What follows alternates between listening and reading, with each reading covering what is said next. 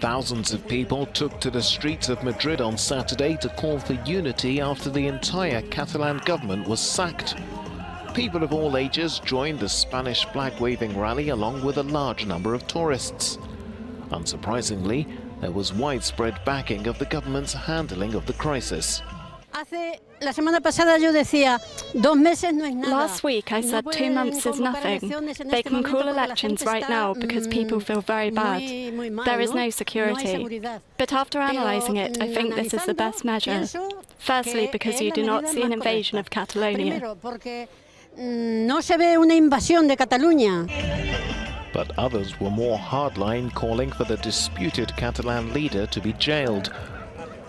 Among the marchers were political figures such as the government's deputy communication minister and Madrid's regional president Cristina Cifuentes, who told Euronews there was nothing for Madrid or Spain to gain from the exodus of businesses from Catalonia.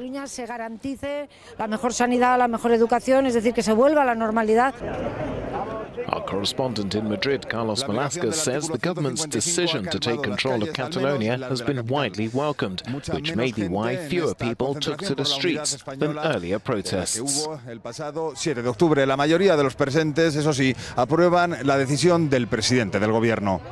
Carlos Marlasca, Euronews, Madrid.